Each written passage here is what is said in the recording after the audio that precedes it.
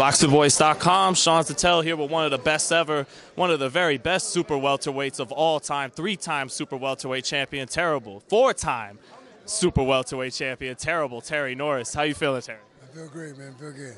How does it feel to get into the Nevada Boxing Hall of Fame? I know you're already in the International Boxing Hall of Fame. Yeah. It feels good, you know.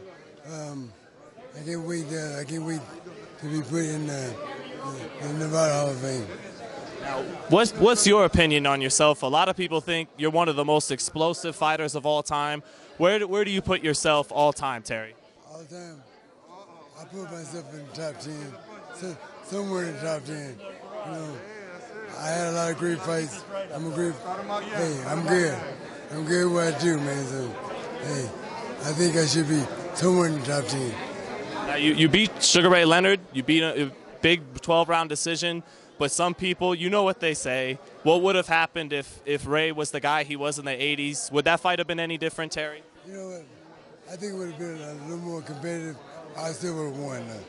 Yeah, me and Ray, I know Ray.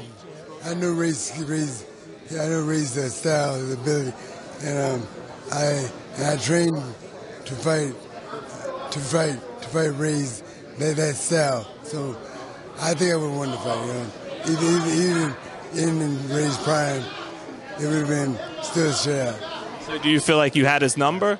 Yeah, that's exactly what it was. I had Ray's number.